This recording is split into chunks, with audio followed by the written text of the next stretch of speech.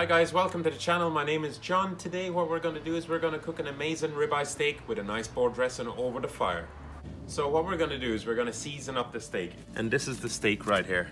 Beautiful grass-fed beef. So this steak has nice marble going through just here. It's on the bone. It's about 800 grams and it has a nice layer of fat on the outside.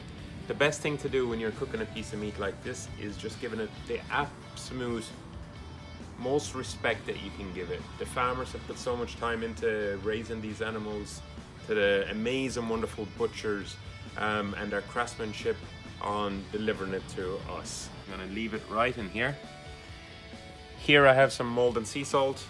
Maldon sea salt is based in Essex and it's an amazing sea salt and probably one of my favorite. So you're just gonna rub it in nicely, coat both sides. And you want to give it a nice hefty amount of sea salt because when you're cooking it, it's going to fall off a little bit as well. What I normally do is leave the pepper to after because the pepper normally burns as well when you put it onto the grill. And also what we're going to do is we're going to give it a little drizzle of olive oil on top. Just a little bit like that. Now, look at that. So that meat right there is just a little bit of salt. Rub it up. Lots of love, lots of respect to the meat, to the butchers, and that is the meat just before it goes onto the grill. The main thing when you're cooking a large piece of this, of meat like this, is patience. So I'm just gonna lay it on right here so you can hear it sizzle nicely.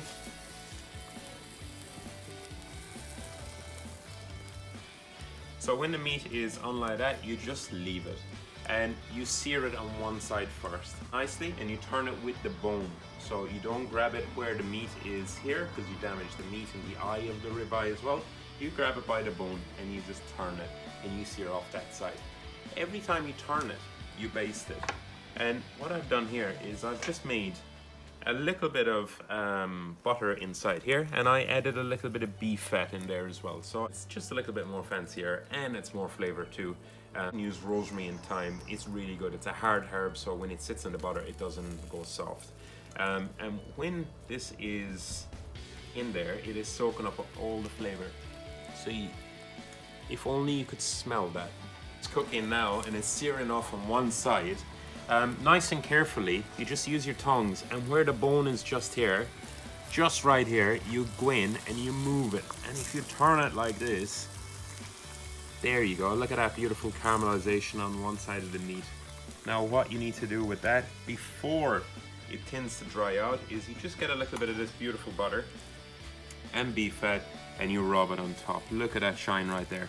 So it's all about developing that meat. It's all about building the layers of the flavor on the meat and turning it and basting it every single time. When you baste it, it's the little bit of butter and the hairbrush.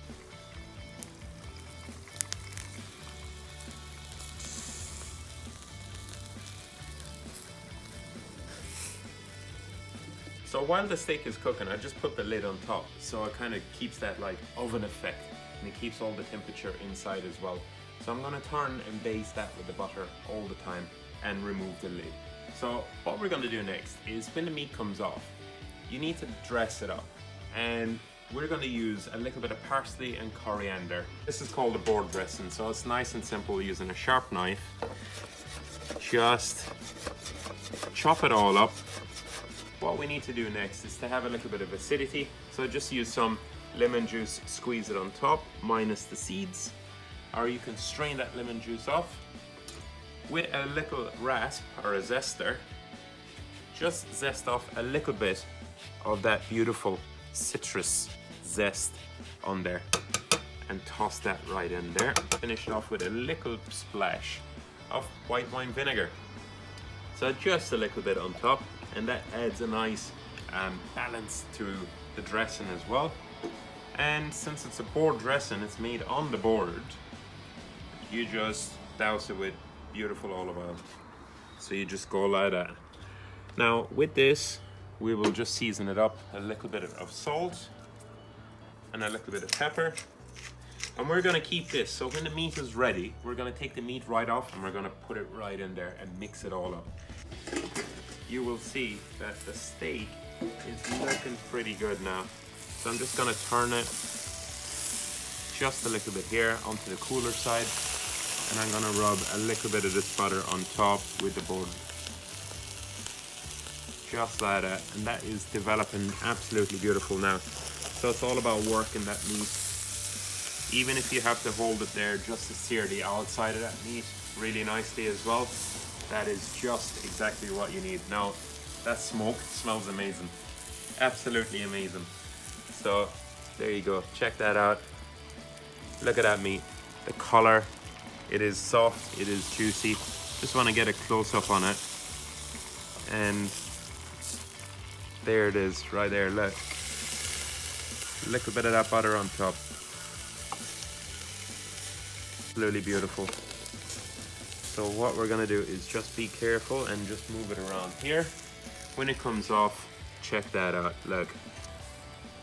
That is just amazing. So you just turn and you leave it sit there just for a little bit longer. So there we have it. We got the beautiful ribeye that has just come off the grill. It has been rested for about 2 to 3 minutes. Nice and steady. Let the muscles relax, let it develop all the beautiful flavors and keep all that wonderful juice inside. And we're gonna cut it up. And it's important that you cut off the bone and around the eye, and you cut against the grain. So when you eat it, it just melts in your mouth. So just here, what we do is we get a sharp knife and you just cut it right off the bone like that. Now that little bone is just beautiful. Keep all that juice because that is gonna be our dressing just after. Just the eye around here, just cut it off like that. Any excess fat, we can trim it. Now you can eat that, you can put it on toast if you want. You can just pop it into the butter just there, and that is just gonna be one. If you just slice right here, you're gonna go against the grain is going this way. If you slice this way, look at that. Check that out, that is just beautiful. So we just slice it up like this. I'm gonna pop that little bit here to render that fat off. Nice and slowly there. We're just gonna turn it here and then slice. Check that out, look. Now that is what gets me excited. Here, I'm just gonna give it one more toss. And last but not least, you just give it a little sprinkle of that Maldon sea salt on top. Toss that little bone in there as well. Just put it up like that. And there you have it. That is a grilled ribeye steak. Just right there, with a nice simple board dressing and some Maldon sea salt. Hope you enjoyed the video as much as I did cooking this wonderful ribeye steak. If you did enjoy the video, hit the subscribe button and also hit the notification button so you can see when we upload new videos like this. Do take care, go outside, cook, have fun, enjoy, and absolutely love it. I'm off right now to eat this beautiful steak. Have fun and enjoy. Thank you.